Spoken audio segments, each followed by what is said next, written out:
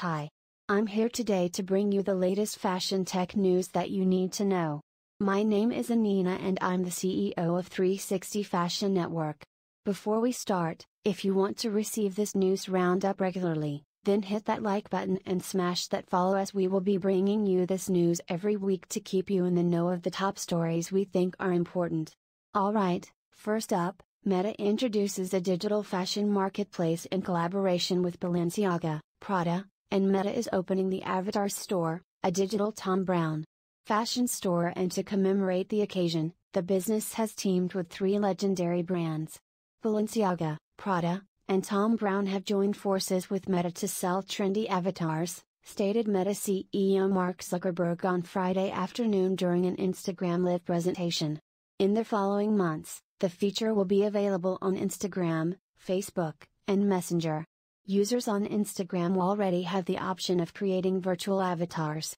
The Avatar Store's prices will begin at $2.99 to $8.99, according to a Meta representative in an email. Currently, Meta provides over 100 free clothes for avatars on the platform, and outfits can be purchased via in-app purchases on iOS or Android using any approved payment method. News source, TechCrunch. The Pew Research Center does a deep dive into what's possible in the Metaverse by 2040, and the jury comes in quite mixed. The technology will be there to provide a deep Metaverse experience, but about half the respondents are dubious about its usefulness in real life outside of entertainment. News source, Pew Research Center. LinkedIn. Recycled plastics, not eliminating plastic, is where major brands seem to be putting most of their energy.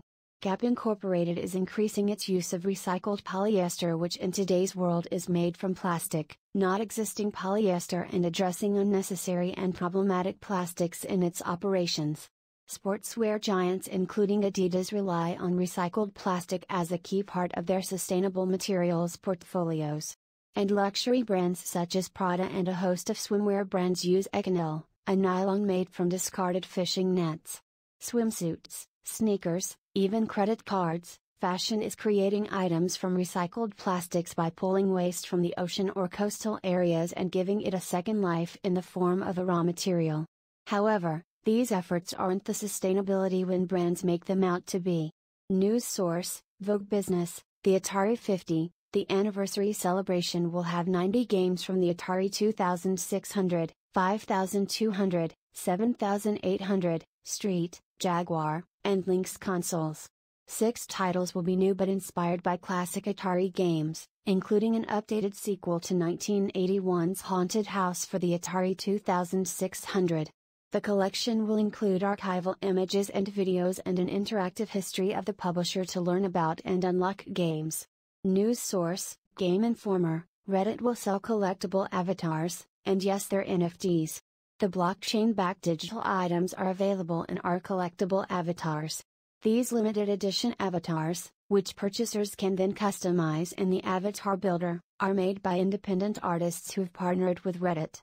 The collectible avatars will have a glow-like effect in comments sections, adding a visual flourish similar to the hexagon Twitter uses to identify NFT avatars. The NFTs are uniquely numbered, with multiple avatars of each design for sale. News source, The Verge. And that's it for today. If you want to get the full top 10 fashion tech news items of the week, check out our new podcast 360 Fashion, or go to 360fashion.net podcast or search for it on your favorite podcast platform. Don't forget to subscribe so that you won't miss our latest episode.